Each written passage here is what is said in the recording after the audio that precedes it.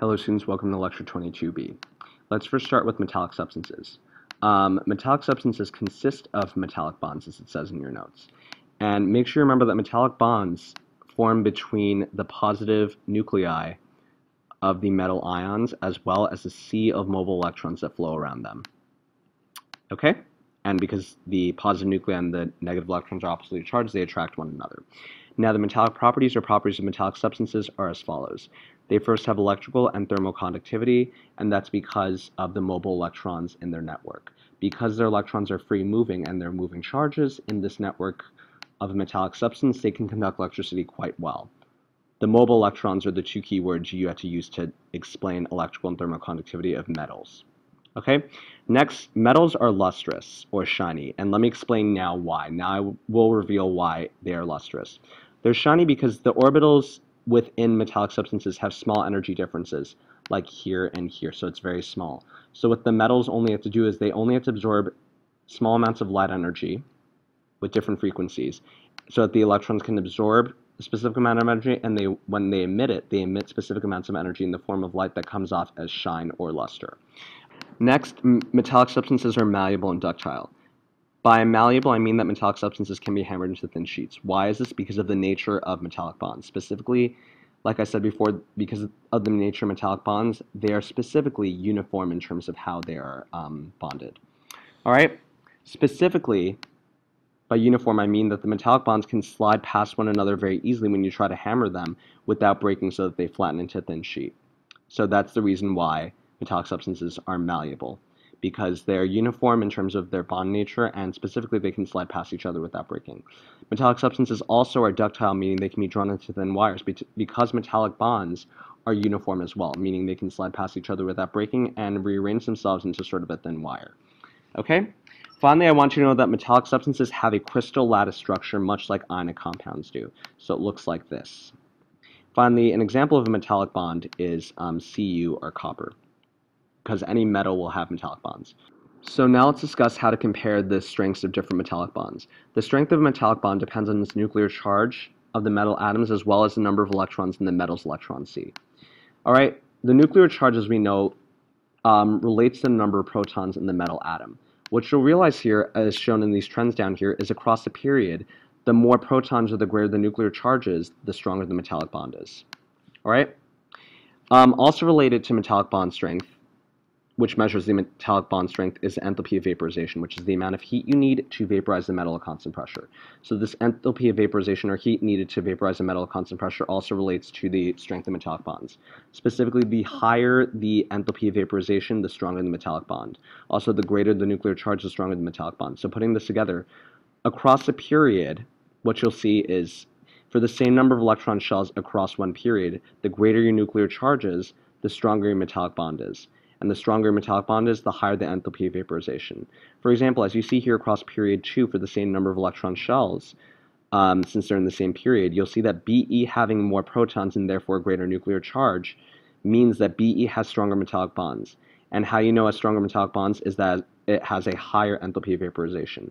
Similar trend in period 3. Na, because it has the least number of protons in period 3, has this lowest nuclear charge. So therefore, since it has the lowest nuclear charge, it will have the weakest metallic bonds of all the metals in period 3, and therefore the lowest enthalpy of vaporization. On the other hand, Al is the metal in period 3 with the greatest nuclear charge or greatest number of protons, so it has the strongest metallic bonds and the highest enthalpy of vaporization of 294. All right, so make sure you add this last part to your notes because it's not included in your notes, but I want you to add it in anyway. All right. Finally, let's discuss properties of ionic compounds, molecular compounds, and metallic solids.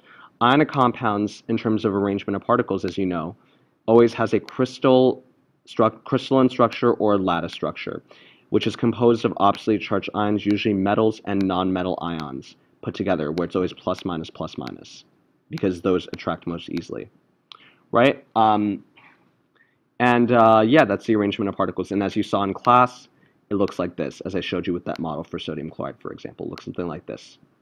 All right, now the phase at STP for most ionic compounds, or pretty much all of them, is solid.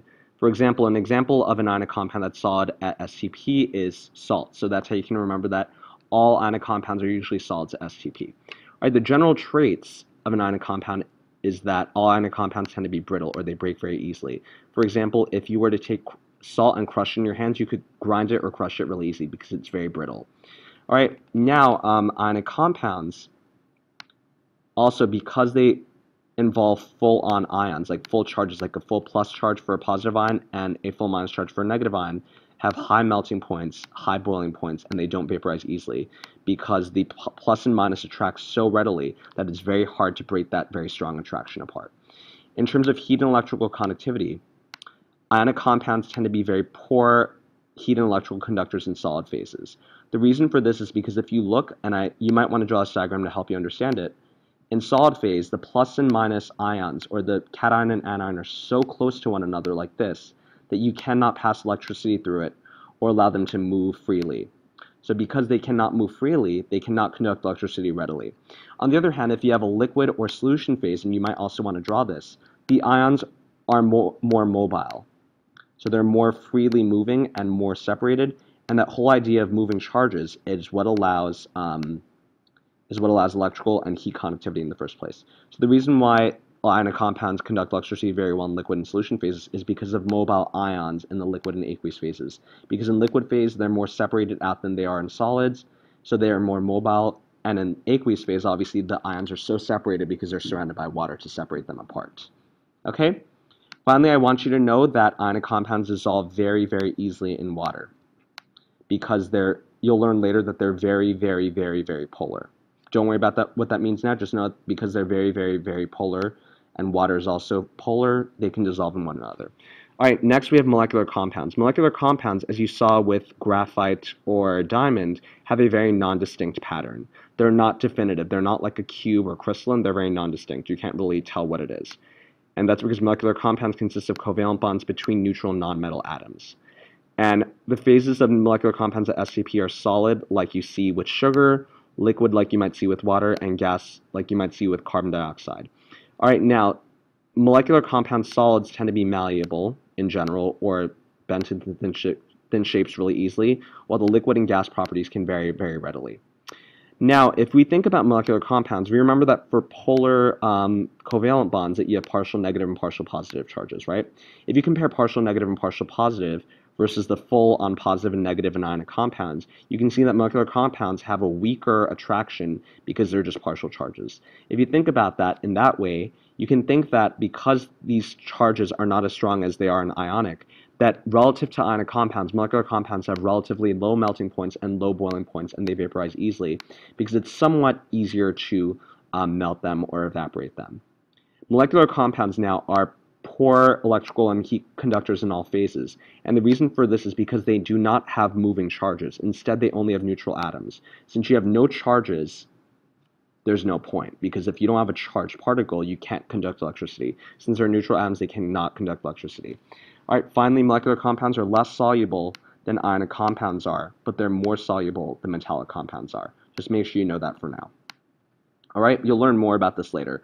You'll learn later that nonpolar molecules cannot dissolve in water, while polar molecules can dissolve in water.